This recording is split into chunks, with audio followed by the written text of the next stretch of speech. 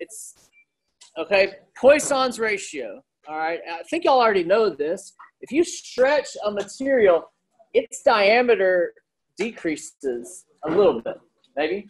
Y'all know that? If you compress a material, sometimes its diameter increases. And so the ratio, let's get a good definition. Poisson's ratio is the ratio of latitudinal strain to longitudinal strain. Longitudinal strain. The longitudinal is the axial direction, the long way. Latitudinal is going to be the diameter. So this is like diameter strain. This is like length strain. Let's write a definition, a good definition. This Poisson's ratio is this nu, okay, this V, this nu is equal to negative latitudinal strain over longitudinal strain. All right. What do you think latitudinal strain is? Change in diameter over diameter. Listen up, y'all. And longitudinal is change in length over length. All right. You don't get a formula sheet for test 1. That's something to memorize, to know. The D's are over the L's, right? Kind of alphabetical order, maybe, how I think about it. Change in diameter over change in length over length, right? So here's what most, 9 times out of 10 is going to happen. If you know the strain and you know the material's Poisson's ratio, you can find its change in diameter or its new diameter, using this equation.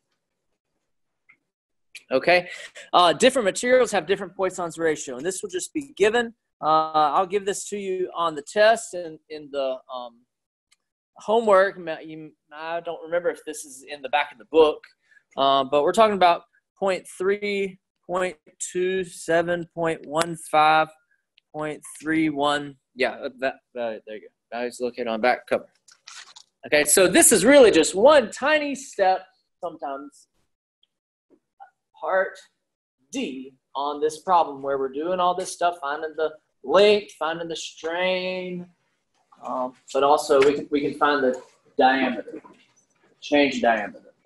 It's probably not going to change very much.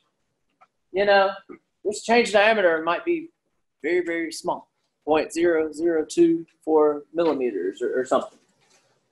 Okay. That's it. Let's don't complicate that. Poisson's ratio nu is delta D over D divided by delta L over L. Why that negative? Why that negative? Because one is stretching, like the length is getting larger, but the diameter would be decreasing. And so otherwise, our Poisson's ratios would be negative. So we just put that negative in the formula of Poisson's ratio. So all our Poisson's ratios are positive. Okay. All right, next. Yeah. Let's work out this problem. We can find its change in volume. I'm not going to do that. It's a very, very, very, very, very tiny change in volume. All right. Let's say we've got an acrylic plastic rod. I need to kind of give you like a few values for this. The E is given, but I want to give you the yield stress. Let's say it's 100 MPa. And the Young's modulus, or the modulus of elasticity, is 2.7. GPa, Poisson's ratio is 0.5. Okay, so we've got an acrylic plastic rod, originally 200 millimeters long, 15 millimeters in diameter. But then we put an axial load of 300 newtons to it. Let's determine its change in length, change in diameter. That's all we'll do. All right. So seeing those forces, we've been dealing with stresses. You know, we're not really looking at forces anymore. We're taking those forces. Let's calculate the stress. We can do that pretty easily. The stress would be force divided by the area that it's acting, 300 newtons. The area, it's 15 millimeters in diameter, pi by 4, 15 millimeters squared. So 1.678 MPa. 1.678 MPa. Now, if you know the stress, then you can find the strain by looking at the stress-strain curve, right? You know the stress, you can find the strain by looking at the stress-strain curve. Might have to interpolate or something. Okay, or if you know the stress and you know it's in the elastic region, right? That's why I need to give you the yield stress for you to know that the stress is less than the yield stress. It's in the elastic region. Then how can you convert from stress to strain or strain to stress? Knowing the slope or knowing the modulus of elasticity, E is stress over strain in the elastic region. In the elastic region. And don't always assume it's in the elastic region. But if your stress is less than the yield, then yes, you're in the elastic region.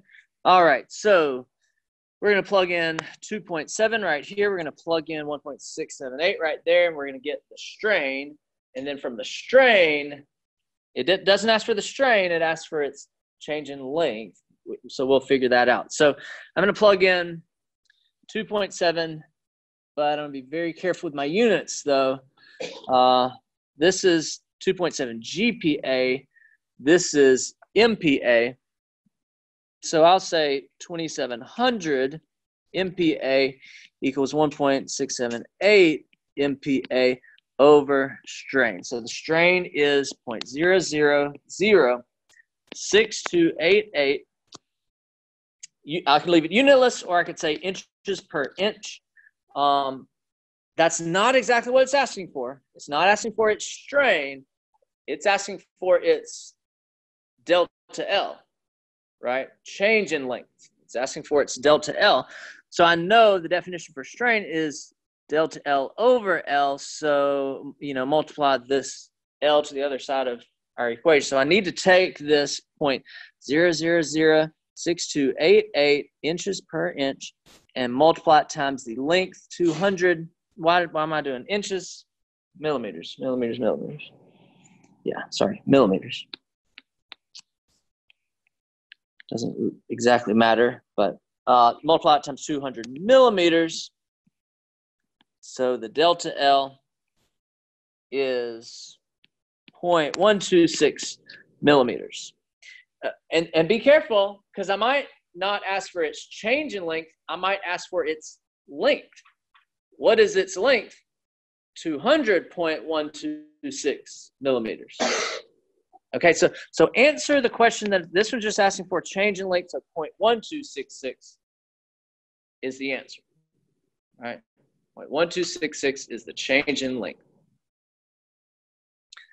All right, how about the change in diameter? Well, if we know about the change in length and we want to know the change in diameter, Poisson's ratio. So this is just kind of step 2. I know Poisson's ratio is delta D over D, delta L over L. So if I know this value is 0.4, delta D over its original diameter is 15 over, and I could do delta L over L, but that's what strain is, 0.0006288. Be careful with fractions on top of fractions, but y'all can handle that. Change in diameter is negative 0.00377 millimeters. Did it ask for its diameter? Because if it asked for the diameter, it'd be 15 minus that. So, 14.99, that'd be its new diameter. It says change in diameter. Okay, so real easy, and I don't know, hard ways to lose points on the test is just not answering the right question. I'm asking for strain. I'm asking for length, changing length, diameter, changing diameter. All right. And